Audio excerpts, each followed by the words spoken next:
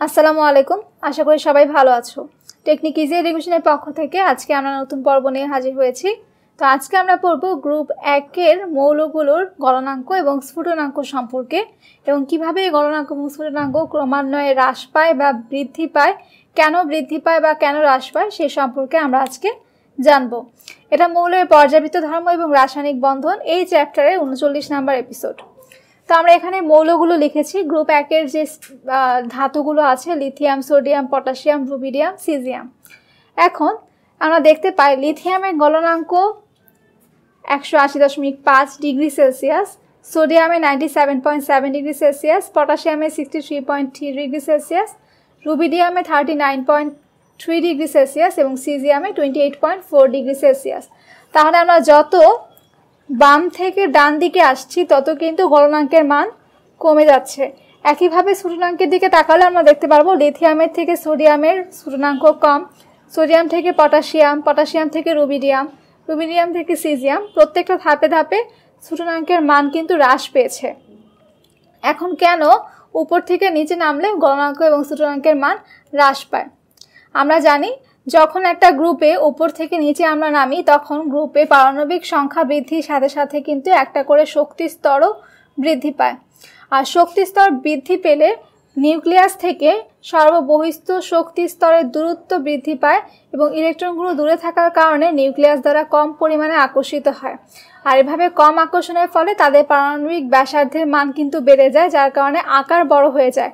আকার বড় হয়ে গেলে এদের ধাতব বন্ধন দুর্বল হয়ে যাবে, আর ধাতব বন্ধন যত দুর্বল হবে তত এদের গলনাঙ্ক এবং স্ফুটনাঙ্কের মান হ্রাস পাবে। তাহলে আমরা কি কি পরিবর্তন হবে সেগুলো একটা ফ্লো চার্টের মাধ্যমে দেখি। প্রথমে আমি বললাম ওপর থেকে যত আমরা নিচে নামবো পারমাণবিক সংখ্যা বাড়ে,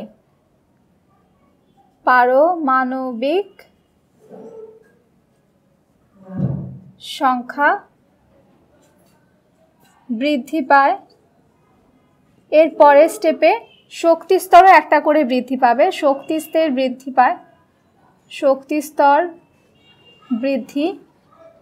শক্তি স্তর বৃদ্ধি পাওয়ার সাথে সাথে কি হয়? নিউক্লিয়াস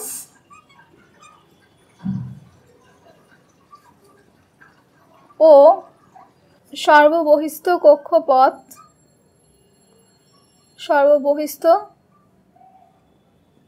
কক্ষপথের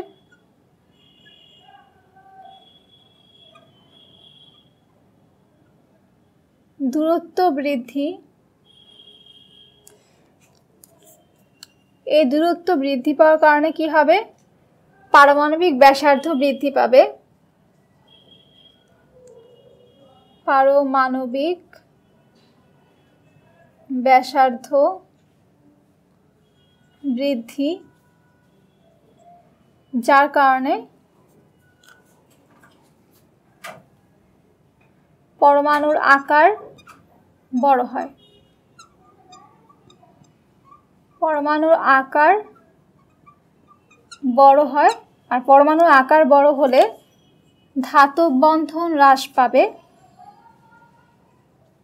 ধাতব বন্ধন শক্তি হ্রাস পায়, এবং ধাতব বন্ধন শক্তি হ্রাস পেলে আলটিমেটলি গলনাঙ্ক এবং স্ফুটনাঙ্ক কম হবে। কম গলনাঙ্ক ও স্ফুটনাঙ্ক। তাহলে আমরা একটা ফ্লো চার্টের মাধ্যমে বুঝতে পারলাম কেন যত আমরা বাম থেকে ডানে যাব, অর্থাৎ গ্রুপে যত উপর থেকে আমরা নিচে নামবো। এখানে আমরা বাম থেকে ডানে এভাবে করে লিখেছি, আসলে তো এটা গ্রুপে উপর থেকে নিচে নামা বোঝায়। তো যত আমরা লিথিয়াম থেকে সোডিয়াম, পটাশিয়াম, রুবিডিয়াম, সিজিয়ামের দিকে যাব তত পারমাণবিক সংখ্যা বৃদ্ধির সাথে সাথে একটা করে শক্তি স্তরও বৃদ্ধি পায়, যার কারণে নিউক্লিয়াস এবং সর্ববহিস্থ কক্ষপথের মধ্যে দূরত্ব বৃদ্ধি পেতে থাকে। দূরত্ব বৃদ্ধি পেতে থাকলে পারমাণবিক ব্যাসার্ধ বৃদ্ধি পায়, যার কারণে পরমাণু আকার বড় হয়ে যায়। পরমাণু আকার যত বড় হবে এতে ধাতব বন্ধন শক্তির মান তত বেশি কমতে থাকে। ধাতব বন্ধন শক্তি কমে গেলে গলনাঙ্ক এবং স্ফুটনাঙ্ক কমে যায়। এই কারণে আমরা যত গ্রুপ 1 উপর থেকে নিচে নামবো এই মৌলগুলো বা ধাতুগুলো গলনাঙ্ক এবং সূচনাঙ্কর মান ক্রমান্বয়ে কিন্তু কমতে থাকবে। তো আশা করি সবাই আজকে গ্রুপ 1 এর মৌলগুলো গলনাঙ্ক এবং সূচনাঙ্কের ক্রমহ্রাস কেন হয় সেই সম্পর্কে বুঝতে পেরেছো। তো সবাইকে অসংখ্য ধন্যবাদ ভিডিওটি দেখার জন্য।